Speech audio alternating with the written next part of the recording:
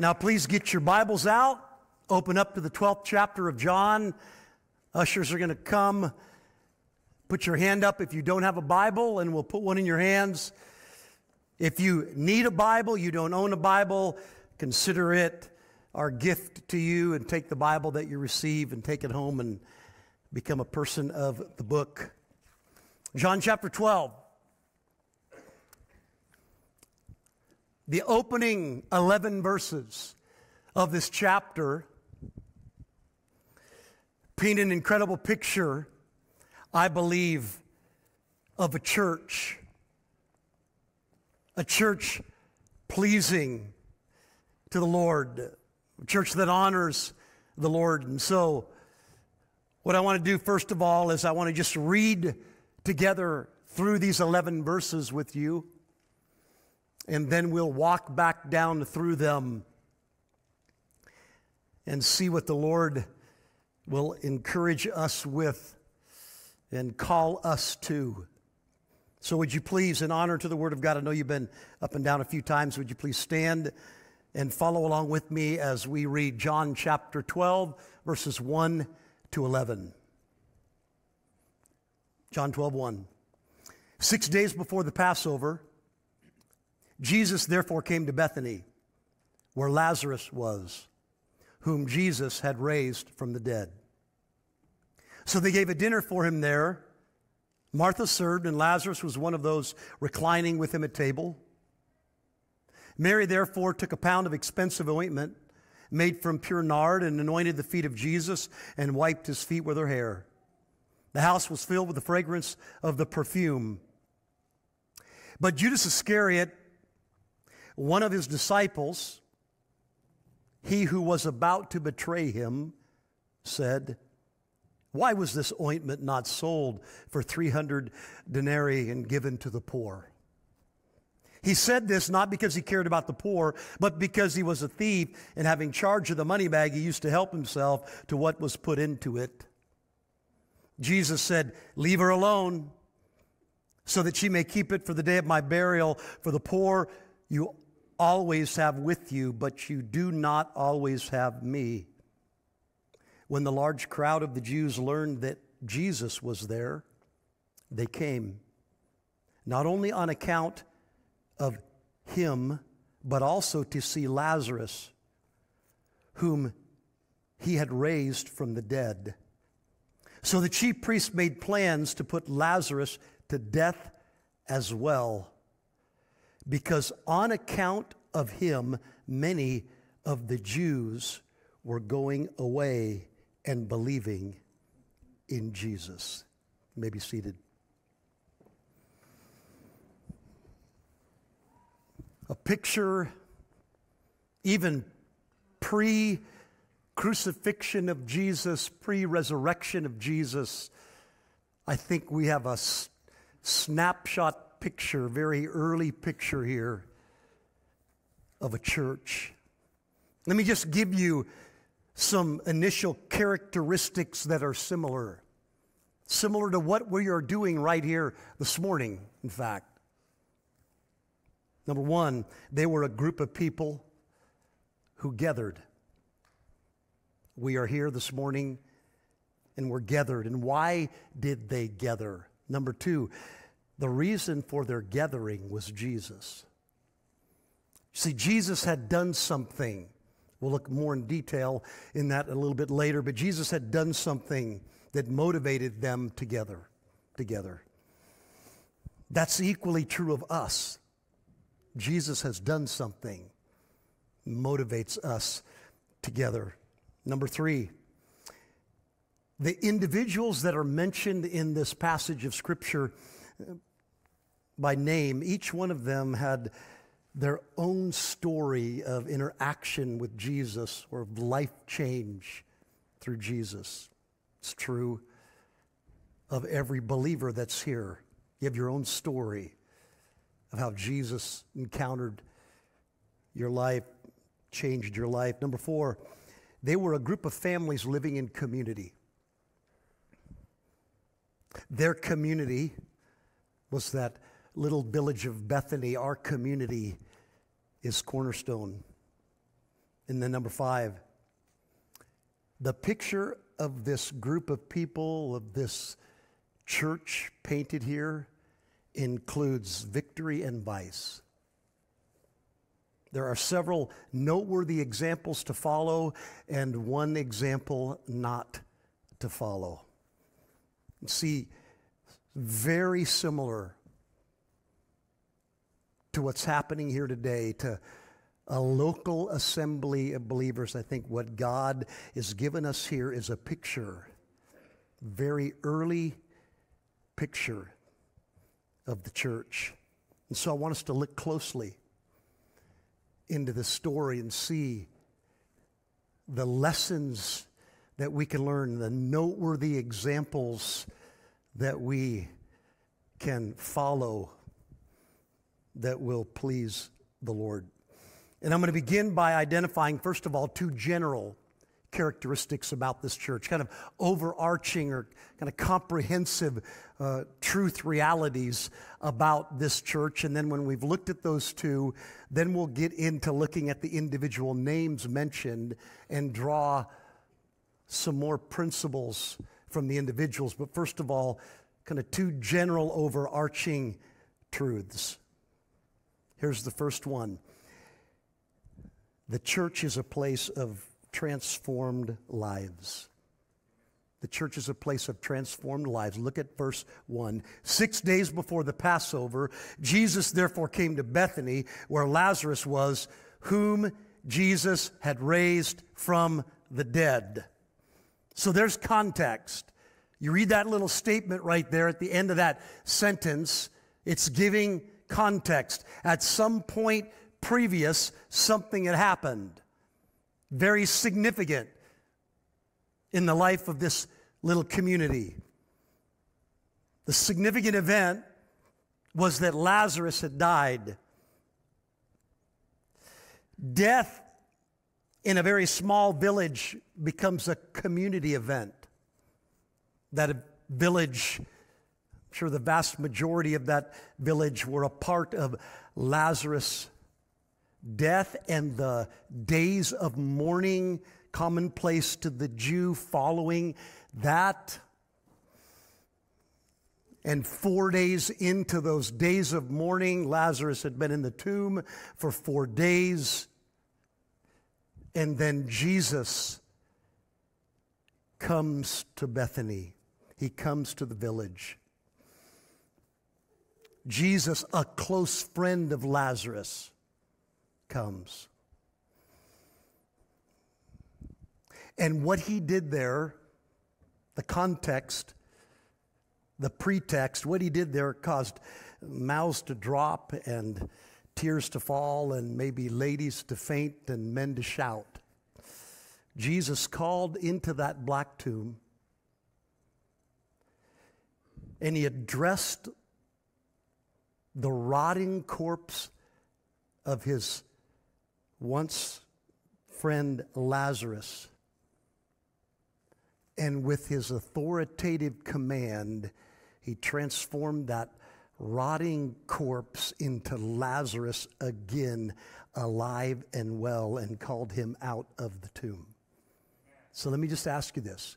Would that have been a significant event in that little village? I think we can probably say that was a significant event. And I think we can say this. Lazarus' life was transformed. That makes sense? Transformed life. Radically transformed life. He went from grave clothes to putting on a dinner robe to have this meal with Jesus. He went from lying on a stone-cold slab in a tomb to sitting and reclining at a table with warm food and close friends. He went from total bondage, mummified, wrapped in burial clothes, to the total freedom of new life. Jesus, the author of life, called across that threshold of death with a voice of authority, and his word created life where there had been death. The church is to be a place of transformed lives. A place of transformed lives. So what did they do? What did they do when Jesus revisited Bethany? That had happened previous, and now in John chapter 12, Jesus is coming back to this village of Bethany where Lazarus and his sisters Mary and Martha live. And what do? Verse 2, so they gave a dinner for him there. Here's the second general characteristic truth about this church, this group of people. It was a group of people that were honoring Jesus. And what is to be true of all churches is that they are to be places that honor Jesus. It makes perfect sense here, very logical that they would honor Jesus, doesn't it? He came back to the place where he had called his good friend out of the tomb. And so they wanted to do something to honor him. But listen, let's go from the ancient day to the present day and let the truth be felt deeply here. And the truth is this: as great as the miracle was that Jesus performed that day in Bethany when he said, roll away the stone, and then called out to dead, rotting Lazarus, come out. As great of a miracle as that was, it is not as great as the miracle that he has performed for so many of us right here in this church. I just want you to think about that and listen. Don't turn there. Keep your place in John 12, but just listen to what Paul writes in Ephesians chapter 2. In Ephesians 2:1, Paul writes, and you were dead in the trespasses and sins. Verse 4, but God, even when we were dead in our trespasses, made us alive together with Christ. By grace you have been saved. Do you see the connection here? Is there anyone in Cornerstone Church that Jesus has raised from the dead? There is a church full of people that Jesus has raised from the dead. And the miracle of our raising is a greater miracle than was performed that day in Bethany when Jesus called Lazarus' physical body out of the grave. And here's why: because Lazarus died again, physically. He was put back into a grave again. But the new life, the spiritual new life that we receive through the powerful work of Jesus in salvation, it spiritually calls us out of the grave, out from death permanently. We are never going to put on those spiritual grave clothes again, never going to be in a spiritual tomb again. It is an eternal reality for us. Unlike the physical resurrection of Lazarus. So we have certainly as much and much more reason to honor Jesus when we come together for what he has done for us. A church is to be a place that honors Jesus, a place of transformed lives that live those lives to honor Jesus.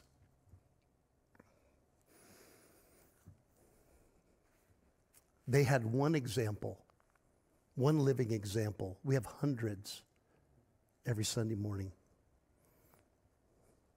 You see what Jesus has been doing over the last 2,000 years, what Jesus has been doing among our body here, this church, is he's been canceling the reservations for those who are bound for hell, and he has booked a suite in heaven.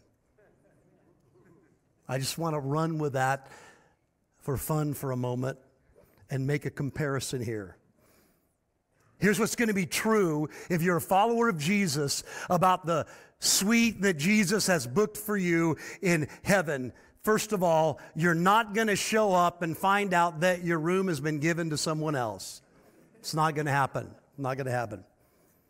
And in that place, the sun is always going to be shining, the S-O-N. But it's not going to be near as hot as the other place that you could have went to. You're not going to get burnt laying poolside in heaven outside your suite. You would have gotten fried in the other location. You're going to have an out-of-this-world buffet table in heaven. And what passes through your lips is not going to remain on your hips. Hallelujah. All of your body parts are going to work. Some of you appreciate that more than others. All of your friends are going to be nice. That's a pretty, we could just dwell on that one for a minute, right? All of your friends are going to be nice. And finally, none of it is going to go on your credit card. It's going to all go on the master's card. That's what is coming for us. The miracle that Jesus has done, taking us from spiritual death to spiritual life and eternal reality, guaranteed.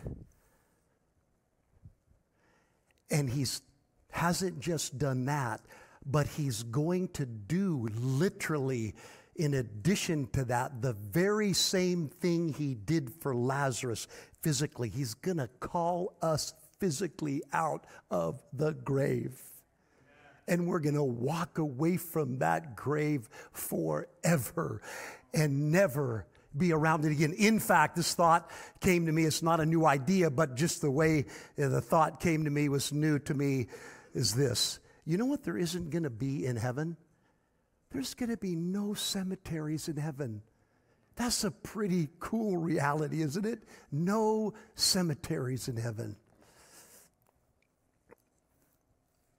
So, the town of Bethany had a very good reason to live for the honor of Jesus, to have a gathering in honoring the Lord Jesus. We have a greater reason every time we gather, whether it be here in our large Sunday morning gatherings or our life groups or our Bible studies or our men's and women's events.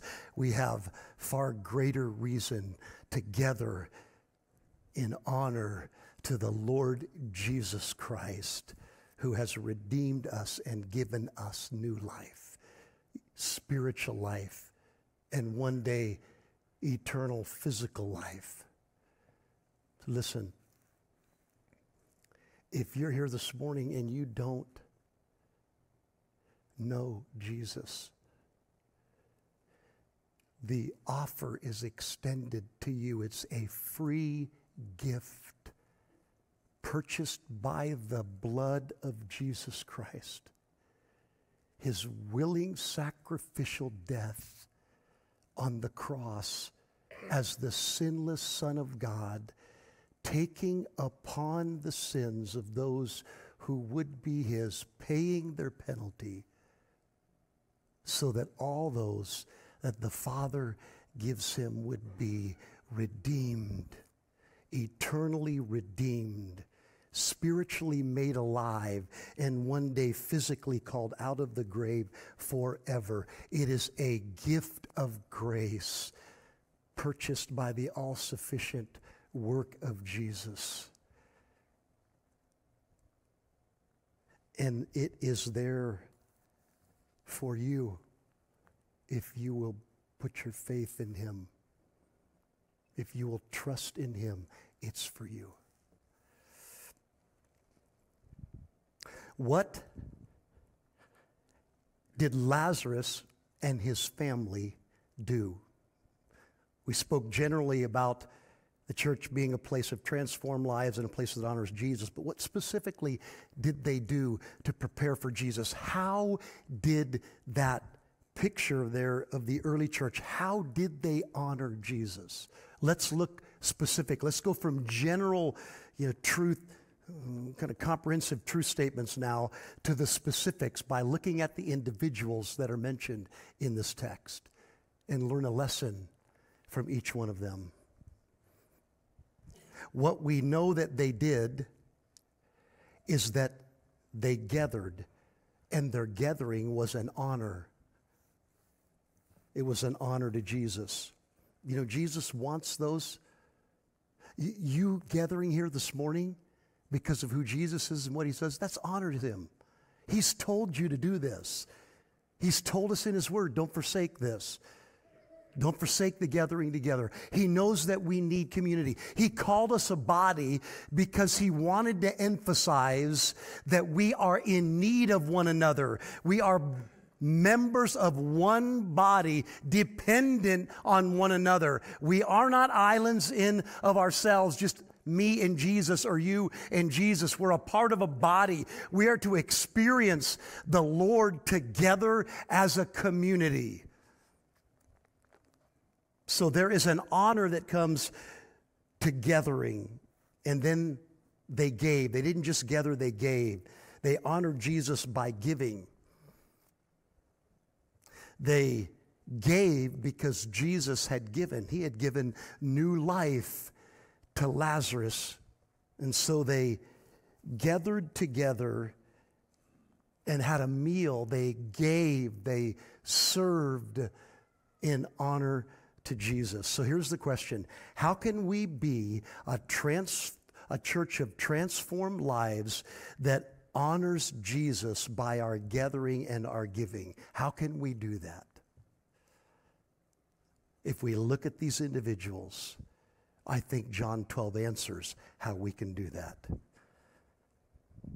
First of all, this church was a place of gifted service. Look at verse 2 of John 12. The first two words. Martha did what? Say it again, church. Martha. Here's the first person mentioned by name. It's Martha. And what it says, one word of description, Martha served. Martha is mentioned a few times in the Gospels. Keep your finger there in John chapter 12, and I want you to turn to Luke chapter 1. We'll come right back in a moment, but I want to show you another passage in which Martha is mentioned. And it's important, I think, to do this here because we get a fuller picture of who Martha is and the growth or the development that took place in Martha's life. So Luke chapter 10. Let me give you the setup to this account.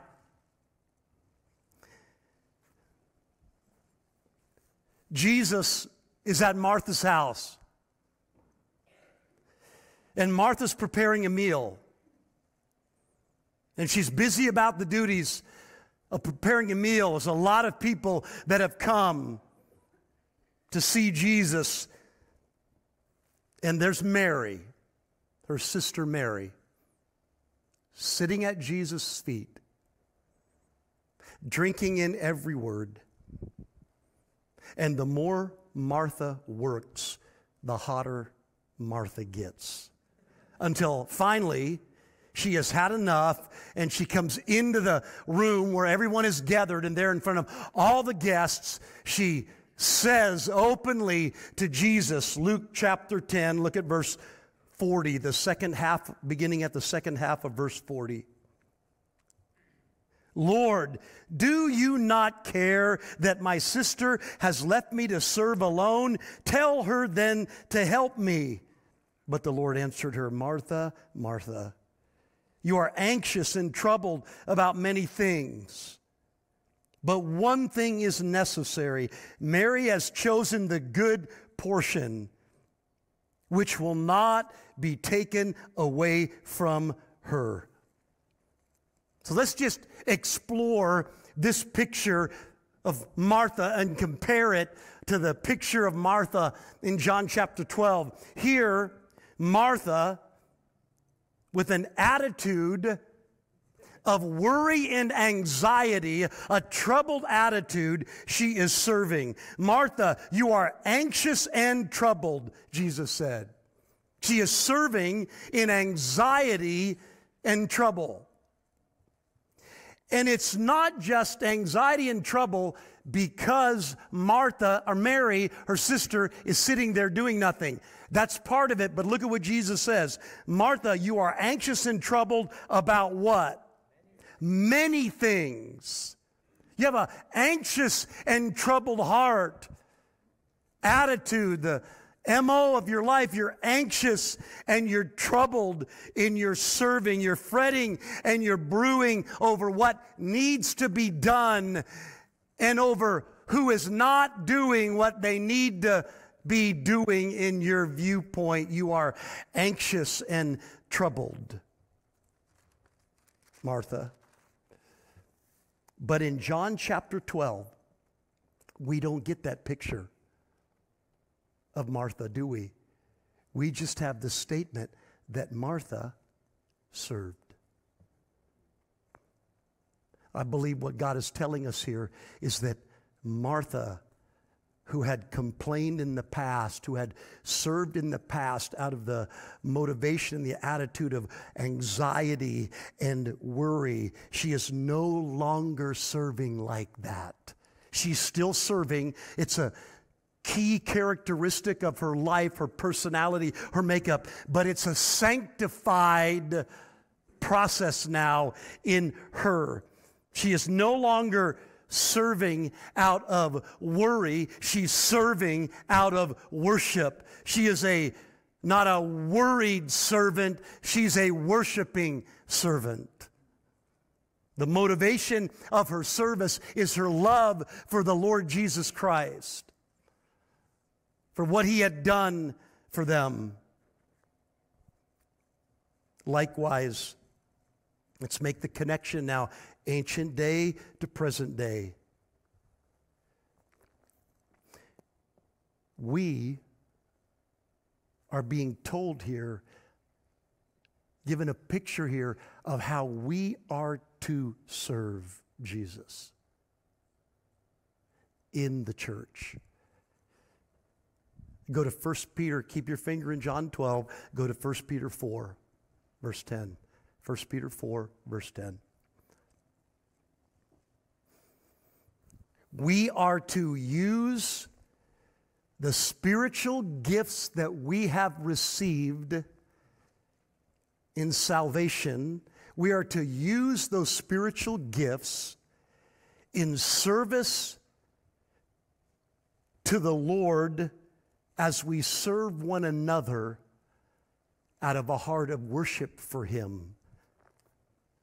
Not a heart of worry or anxiety, but a heart of worship. But just look at 1 Peter 4:10. As each has received a gift, use it to serve one another as good stewards of God's varied grace. Just look at that closely for a minute. As each has received a gift, Peter is saying to a church, he's writing this to a group of believers, and he's saying, every one of you has received a gift, a spiritual gift. That's true. That's the teaching of Scripture. If you are saved, you are in that salvation, you were given at least one spiritual gift. Some many. You've received that freely from the Lord. So here's what you're to do. You're to use it to serve one another. And in your service, you're to do it as, quote, good stewards.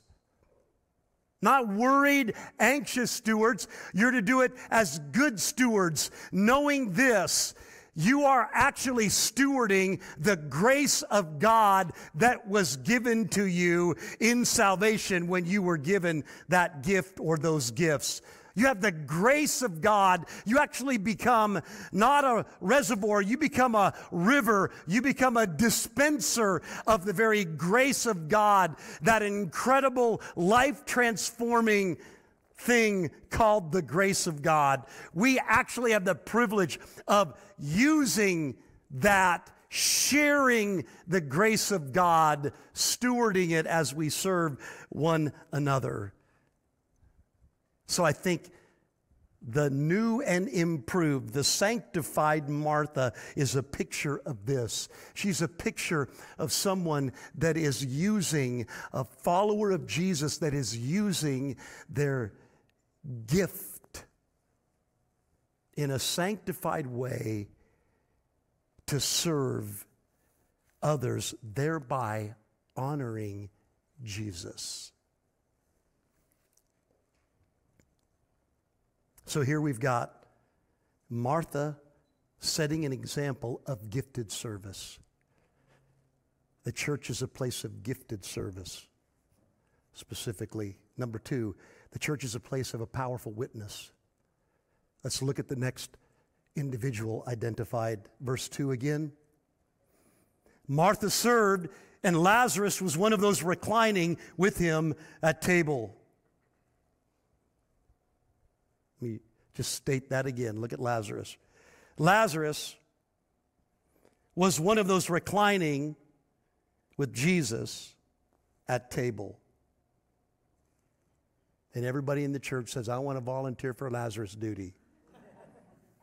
I want to kick back tableside with Jesus. Unfortunately, quote, designated eater is not one of the spiritual gifts. Look at verses 9 to 11. Let's zero in on what the example of Lazarus is teaching us about how the church, how this group right here in John 12, and how today the church honors Jesus. John 12, verse 9. When the large crowd of the Jews learned that Jesus was there, they came, not only on account of him, but also to see Lazarus, whom he had raised from the dead. Verse 11. Because on account of him, many of the Jews were going away and believing in Jesus.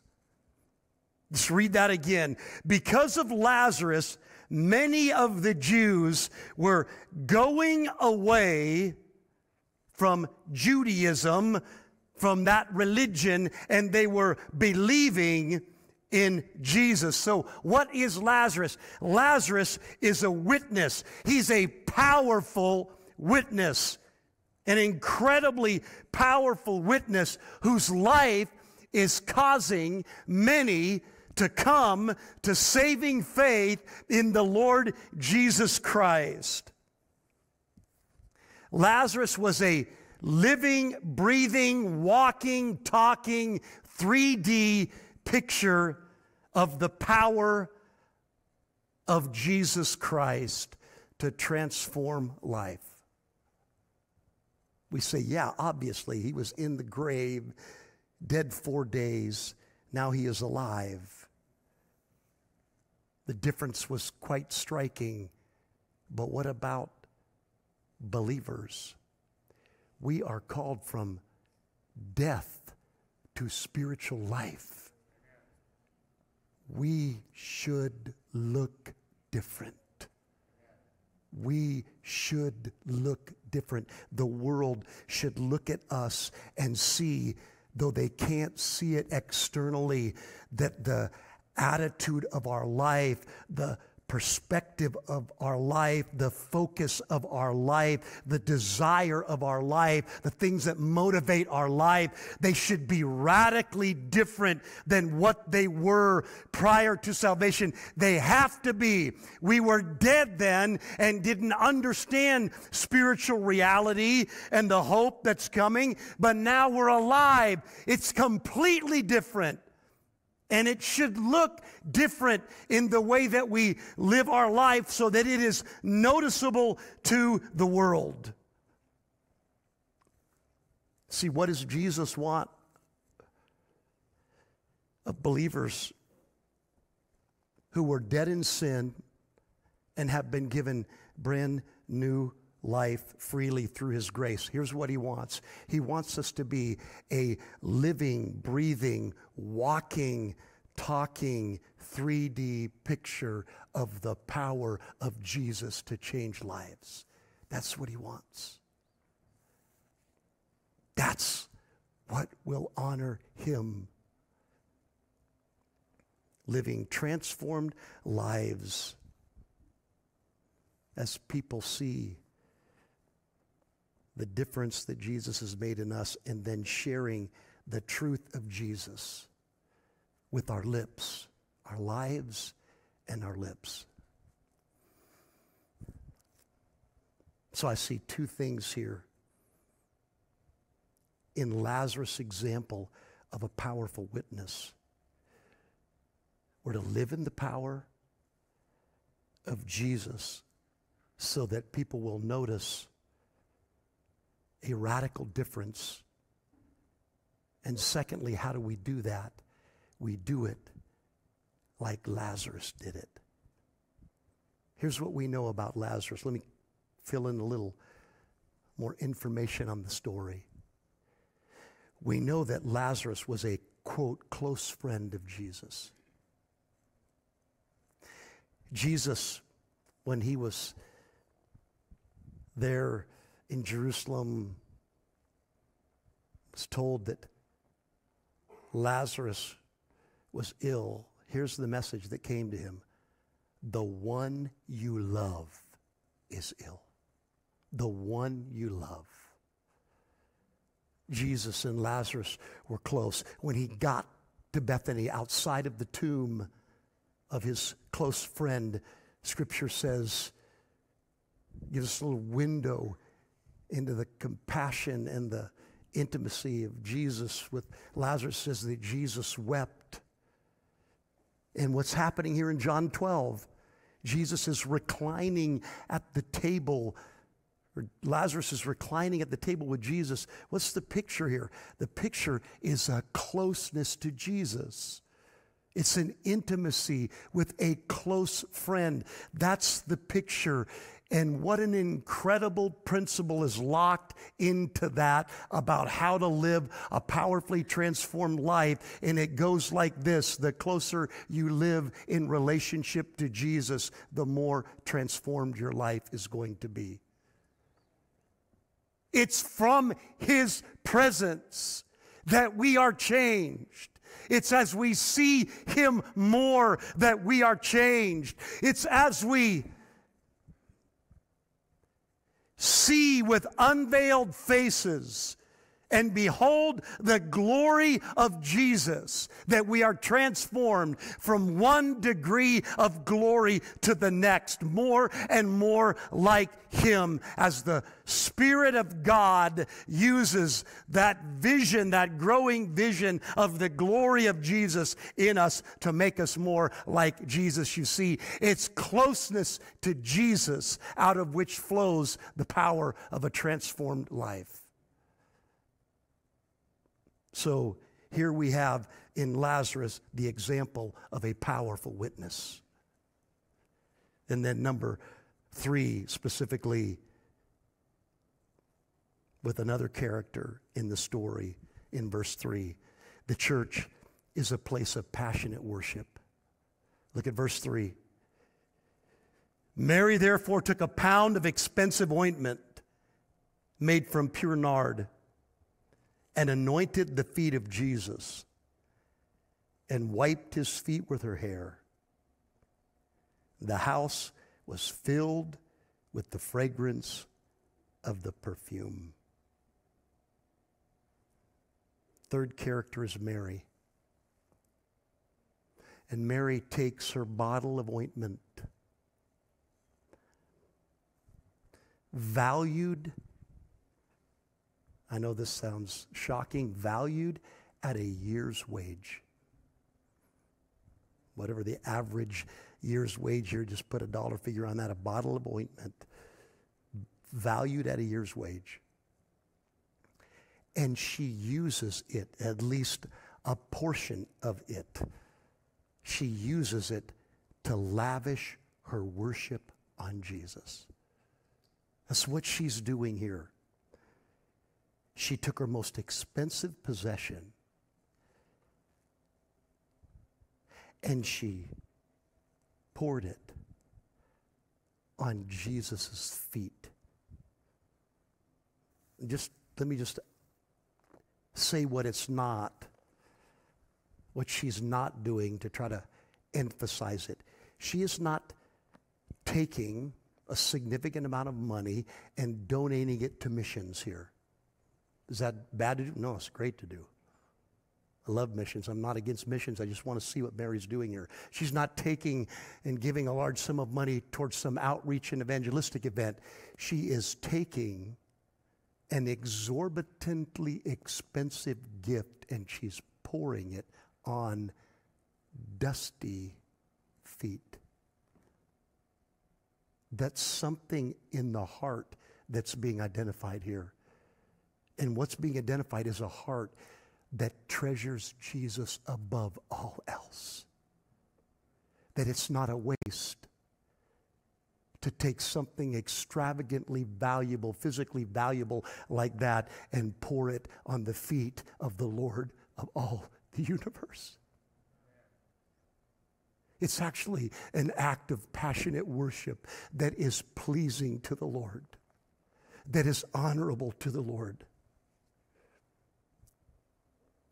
True worship is not what I am gaining from the experience and not even what others are gaining from my expression of worship.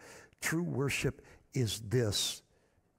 It steps out of the practical and into the passionate, and it shows Jesus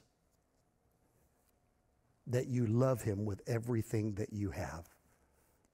Let me say that again. True worship steps out of the practical and into the passionate, and it shows that you love him with everything that you have. That nothing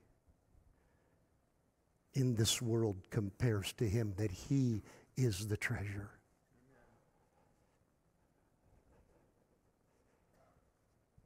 Passionate worship.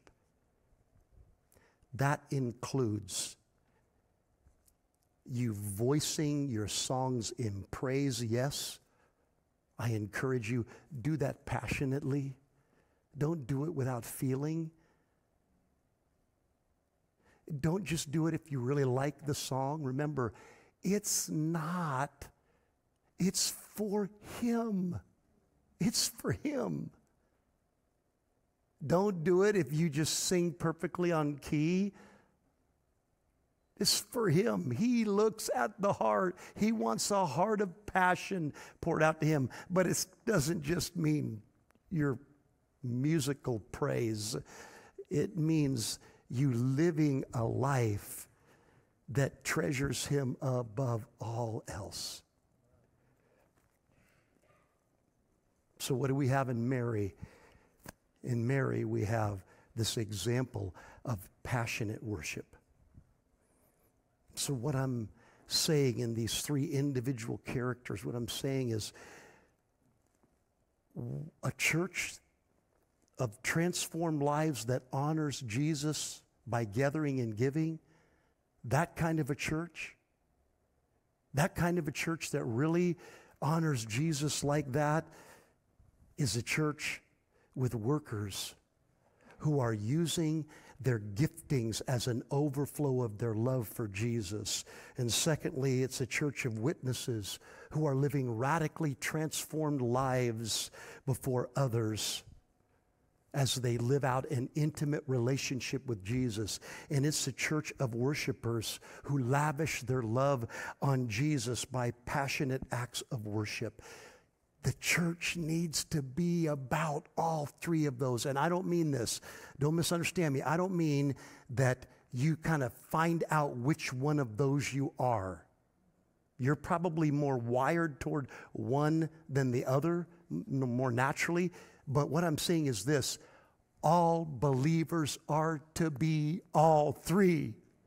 All believers are to be all three. We are to be workers using our giftings, serving Him in honor. We're to be witnesses with radically transformed. Does He just want that for a few people, living radically transformed lives that tell others about Him? Is that the plan? No, it's all of our responsibilities. And then He wants worshipers who are passionate, who treasure Him more than anything else.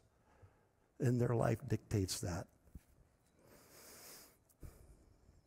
So we've got three individuals that give us three great examples of how we can be a place that gathers and that gives in a way that honors Him. And then we have Judas, verses 4 to 7. I'll close with this. But Judas Iscariot, one of His disciples, he who was about to betray Him, said, "Why was this ointment not sold for 300 denarii and given to the poor?" He said this not because he cared about the poor, but because he was a thief. And having charge of the money bag, he used to help himself to what was put into it. Jesus said, "Leave her alone, so that she may keep it for the day of my burial." Judas didn't honor Jesus by pointing out what he thought was a waste of a gift. Here's what Judas did. He found something to complain about, and he voiced that publicly. That is an honoring to Jesus. We shouldn't do that. If you are a part of a church, every church has things to complain about. Absolutely, Cornerstone has things to complain about. But the more that a church has to complain about, the less the complainer should be, because that church really needs help. They don't need the negative, they need the positive. They need the workers and the witnesses and the worshipers to do in love for Jesus what they're called to do. Let's be a church like this, each one of us learning to do all three of those exemplary things, and Jesus will be honored. Jesus will be honored. Would you please stand?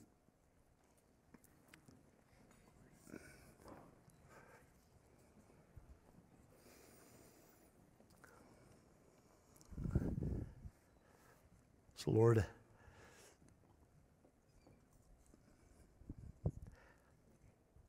I ask that you would, as only you and your Spirit can do, you would take and apply that truth with your omniscient insight into each one of our lives, where we need to engage with that truth in the sanctifying process that you're doing. All those here that are believers. Lord, and for those that are not, I pray that you would open eyes to see. You would bring from spiritual death souls to spiritual life, granting them faith and repentance so that they run, Jesus, to you in trust and become a part of the transformed lives that are living for your honor as they gather and they give. In Jesus' name I pray, amen.